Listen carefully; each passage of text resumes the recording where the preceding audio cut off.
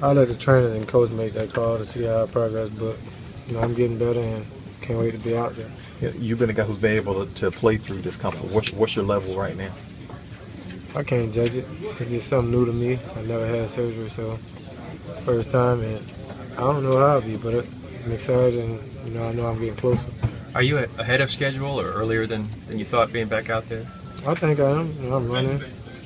Got my comfortability back pedaling back, so I think I am. Sorry, I'm jumping in later, but how good did it feel just to, even just on a limited basis, get back on the practice field today? Well, it's definitely good, especially when you got to watch so much. In 7 years, I never really missed a game where I had to watch, so it's something new to me, and I'm just ready to be back out there. Yeah. Is there some level of excitement for you, Jairus, to be out there a little bit today, kind of getting you guys back to where you're supposed to be? Yeah, definitely, especially when you have the opportunity to be out there with your teammates. This is something we've been training for the whole off-season, summertime, training camp, so just to have the opportunity, yeah, it's cool. Obviously,